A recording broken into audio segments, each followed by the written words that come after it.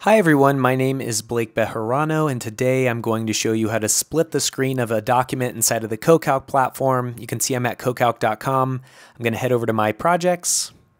I'll select the project that I'd like to use or create a new one. I'll go ahead and select my project. And now I want to go ahead and click on the document that I'd like to split the screen of. Here I'm going to select my notebook. And then I'm going to navigate to the upper right hand corner and just notice that there are two buttons. One splits your screen vertically, one splits your screen horizontally.